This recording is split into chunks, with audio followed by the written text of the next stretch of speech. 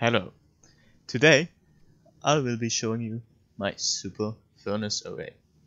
It can melt one Shulkerbox in under 2 minutes or 83 Shulkerboxes in 1 hour.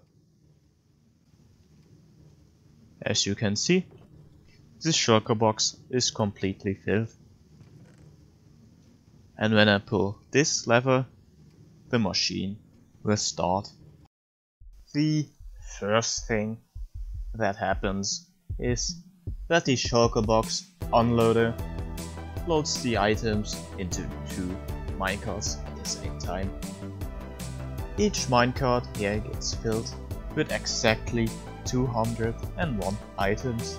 This way, the minecart leaves the station every 10 seconds and the items inside the furnace get replaced exactly when they are done melting, ensuring an optimal fuel efficiency. After filling all the furnaces on the upper layer, the furnaces on the layer below get filled.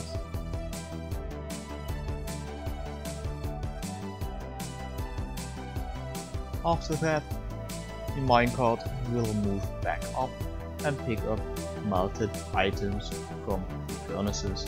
Then it only has to pick up items from the layer below and it is ready to move to the Shulkerbox loader.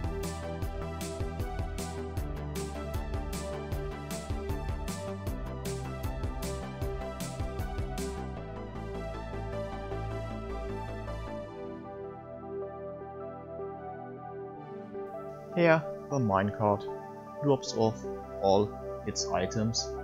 The items will now enter the Shulkerbox filler and the minecart completes its loop. Now we only have to wait for the Shulkerbox loader to finish loading the Shulkerbox.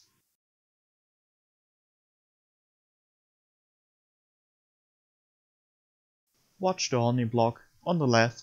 When this moves, the Shulkerbox is full. It will get broken and then enter this chest. As you can see, that didn't take very long at all. Just under 2 minutes. Now there's one part of the system I haven't shown you yet, and that is the coal filler. And that works very similar to the rest of the system.